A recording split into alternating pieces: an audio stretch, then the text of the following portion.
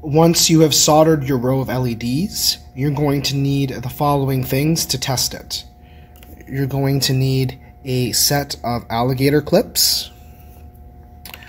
You're also going to need a battery tester. You want to make sure that on the end of the red line or the positive line of the battery tester that there is a resistor on the end of it. If the positive line or the red line doesn't have a resistor on it, you're going to need to fix that before you proceed. And of course, you're going to need that row of LEDs that you're going to be testing. So start by finding the negative wire on the battery tester. That's going to be the black wire.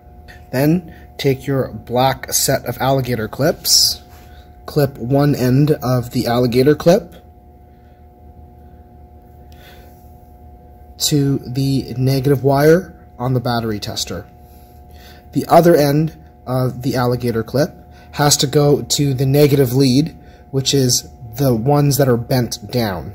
So you're going to connect that right there to the negative lead. At this point, you should just have the red wire, which is the positive wire of the battery tester, hanging free.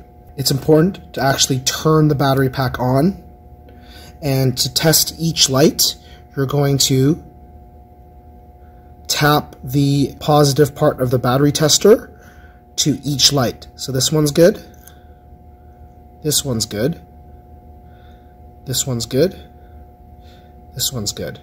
So this entire row of lights works. You want to test each individual light for each row once you're done soldering each row.